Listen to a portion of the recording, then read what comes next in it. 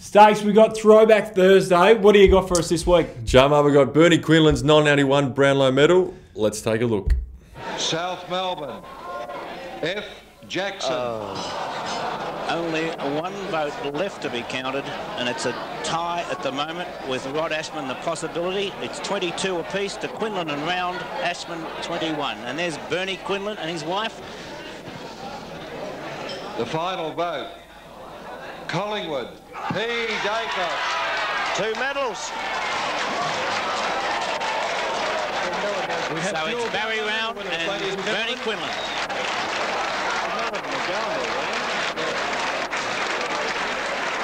Dual Brownlow medal winners, both of whom we would like to come up onto the stage to be presented with their medal by the President of the Victorian Football League, Dr. Brownlow.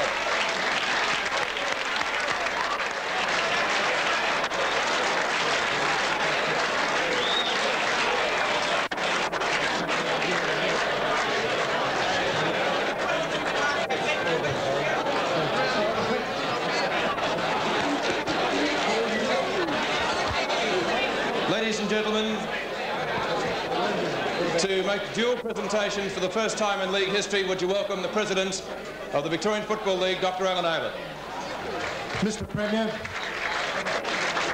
ladies and gentlemen, on behalf of the Victorian Football League, I formally announce the winners of the 1981 Brownlow medal. For your information, Bernie Quinlan of the Fitzroy Club polled 6 first votes and 2 second votes. Barry Round from the South Melbourne Club polled 6 first votes, 1 second vote and 2 third votes, giving both players a total of 22. It was a decision of the Victorian Football League in October last year to move away from the count-back system, and if there was a tie, to award 2 medals or more to any persons who tied the vote. On behalf of the league, I congratulate both players. They are magnificent players and fully deserve this honour. I now, on behalf of the league, officially present, firstly, to Bernie Quinlan, the 1981 Brownlow medal.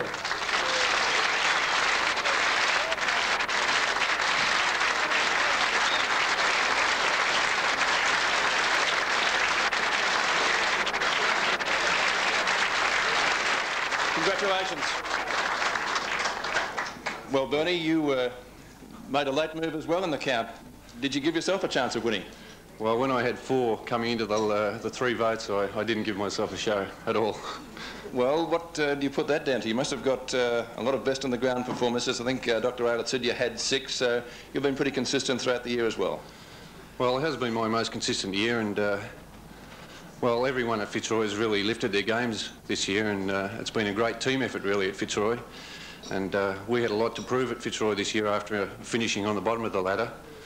And we knew we weren't a wooden spoon side, and everyone really put in to try to lift the club. If there was one person that helped you win a Brownlow medal, who would it be? The coach down there, Barry thanked Ian Stewart. Has Robert Walls brought out something in you that other coaches haven't? Yes, I think I'd have to put down my improvement to Robert Walls.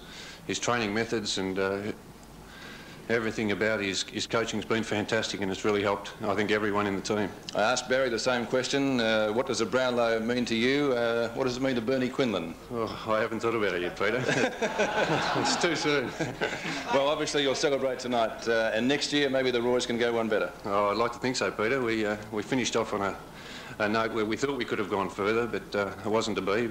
But we hope we'll be there next year. Bernie, on behalf of all of us here, congratulations to you and Barry Round, joint winners of the Brownlow 1981.